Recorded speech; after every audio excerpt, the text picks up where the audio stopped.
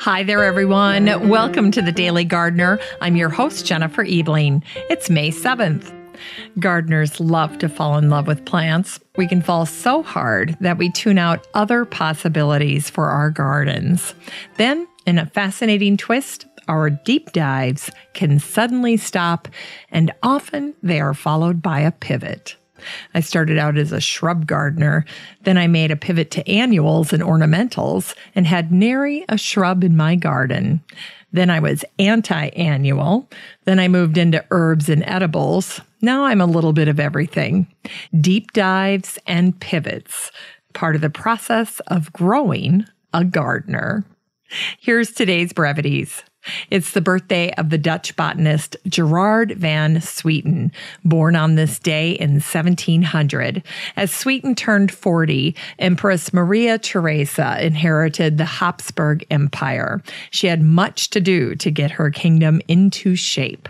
When it came to medicine, Austria was about 200 years behind its European neighbors. The Empress acted quickly, recruiting the best medical experts she could find, and Swieten was one of the most important people she brought on board. By May 1745, Swieten moved his family to Vienna and began to set the stage for world-class medical training in Austria.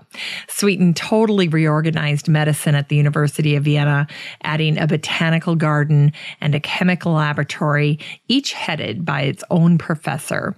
Swieten exchanged letters with Linnaeus on botanical matters for over a decade. He named his youngest daughter, Maria, after the Empress, who was also her godmother. The genus of mahogany, Swietenia, was named after Swieten. On this day in 1888, the first organizational meeting of the Rochester Parks Commission was held in Rochester, New York. They decided to invite the great American landscape architect Frederick Law Olmsted to design a park system for the city. In fact, Rochester was the last municipal park designed by Olmsted. Charles Sprague Sargent, the first director of Harvard's Arnold Arboretum, called Rochester a city in a forest. Trees have been a vital part of Rochester since the city's founding. It was essentially an impenetrable forest when the first settlers arrived. Rochester's Plank Road is now paved, and it's a nod to the road's original construction. On this day in 1901, the Fruit and Vegetable Committee reviewed 16 stalks of radish in Drill Hall as part of the Royal Horticultural Society's trial of salad plants at Chiswick. All of the radish were sown in a cold frame on March 7th, 1901, except on cold nights. The lights were not put on the frames. The varieties included Crusen's Oblong Black from Masters, Scarlet Queen from Barr, as well as the turnip-shaped Early Extra Scarlet from Veitch. It said it was ready to use April 26th. The roots were scarlet, the foliage very short, crisp and of excellent flavor, one of the best and the earliest. On this day in 1936, Henry Teuscher broke ground for the Montreal Botanical Garden. Teuscher had been appointed superintendent and chief horticulturist of the future Montreal Botanical Garden. A visionary, Teuscher began dreaming of an ideal botanical garden. By fall, Teuscher had hired 2,000 unemployed men through Quebec's Unemployment Assistance Program to get building underway. World War II brought challenges for Teuscher outside of the garden. A German, he was accused of being a spy for the Nazis. Although he was declared innocent, the accusations took a toll. In 1956, Teuscher was there to see the opening of his greenhouses, the realization of his dream for the garden. He died in 1984. Since 1999, the Henry Teuscher Award has been given to a person whose work has contributed in a meaningful way to the advancement of horticulture in Quebec. The 2018 winner was horticulturist and trained biologist André Poliquin, an enthusiastic communicator about clematis, roses, and orchids for close to 40 years. On this day in 2015, Bartram's Garden in Philadelphia was designated a horticultural landmark.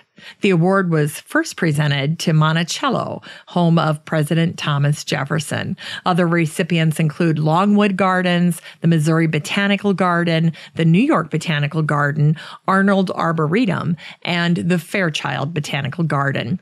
Now, you might be asking, how were Bartram's Gardens preserved? Well, that job fell to Andrew McCullough Eastwick, an engineer and inventor of the steam shovel. He made sure the historic garden was kept intact.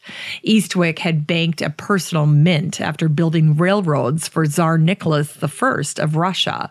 In 1850, he bought the 46-acre Bartram estate from Bartram's granddaughter, Anne Bartram Carr. Unlike the fate of many old homes, Eastwick decided not to tear down the existing Bartram house. Instead, he kept it as a memorial. He vowed not to harm one bush planted by the Bartrams. In Unearthed Words, here's a wonderful quote from Rabindranath Tagore, born on this day in 1861. "Trees are the earth's endless effort to speak to the listening heaven." Today's book recommendation is Life in the Garden by Penelope Lively. Lively picks up her key themes of time and memory and her lifelong passions for art, literature, and gardening in this philosophical and poetic memoir. And here's a quote attributed to Lively. "To garden is to elide past, present, and future. It is a defiance of time." For today's garden chore, trial something this year. Experiment with a few new varieties. Notice the differences. If you've ever seen the movie Runaway Bride with Julia Roberts, there's a scene where she, playing Maggie, and Richard Gere, playing Ike, are arguing about eggs. Throughout the movie, Ike has been interviewing Maggie's former fiancés, and he asked each of them how Maggie liked her eggs cooked. Maggie never formulated her own opinion. She just ordered whatever her fiancé ordered. Take basil. How can you know if you prefer mammoth or purple ruffles until you've grown or cooked both?